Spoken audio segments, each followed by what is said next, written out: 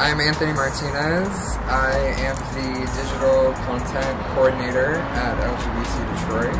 Also one of the program coordinators for LGBT Detroit Mobilization.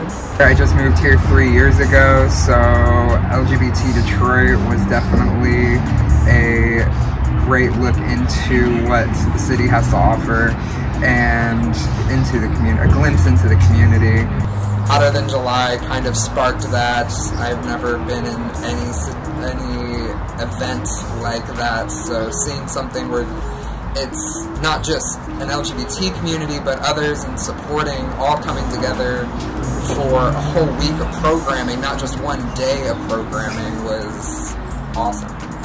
It's the 25th anniversary of Hotter Than July, and on top of that we are having a completely different experience, unlike any other type of Hotter Than July that we've had. So it's going to be all completely virtual, all online, all social media, web-based, with still as much jam-packed weekend of programming that we have, including the Hotter Than July picnic that we will be broadcasting live on Saturday at the LGBT Detroit campus.